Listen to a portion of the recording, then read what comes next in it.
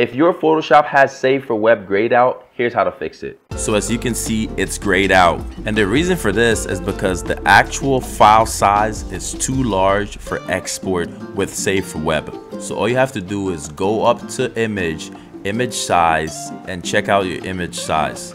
Then switch how large the image is by typing in whatever numbers seems to work when you go back and check Save for Web.